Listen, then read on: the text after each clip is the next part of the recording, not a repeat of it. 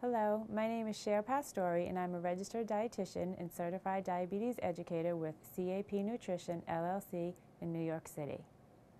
Becoming a dietitian takes a lot of hard work and determination. You really have to want it. You must have a bachelor's degree from an accredited university. So you can have a bachelor's degree in nutrition or food-related science or food service, anything like this. It's a lot of science courses. It's anatomy and physiology, biochem, organic chem 1 and 2. So you definitely have to have an interest in the science and a strong background in that.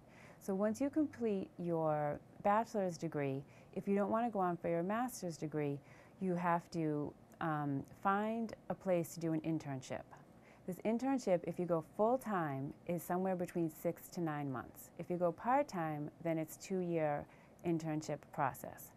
So you have to finish all the coursework, you have to do the internship, and then you have to pass the national exam. Now, once you do that, you sit for the exam, you take and you pass the exam, you can become a registered dietitian.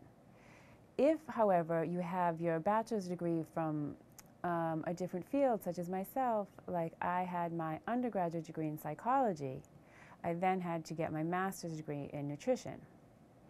So in order to do that, I had to do 2 years of the science prerequisites, like the biochemistry and the anatomy and phys and everything like that. So that was 2 years of prerequisites.